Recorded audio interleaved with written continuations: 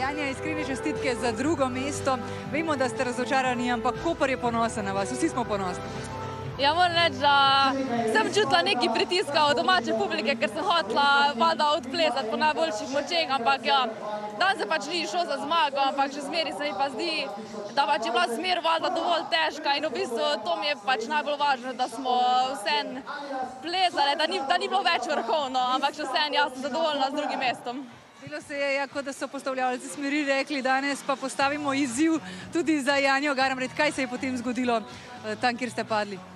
Ja, jaz moram reči, v bistvu hvala postavljalcem za tako smer, ker 100-krat bolj štoko, pa da je več vrhov, tako da še zmeri, kljub temu, da nisem dobro odplezala smeri, še zmeri, sem vesela, da je bila taka smer, kot je bila.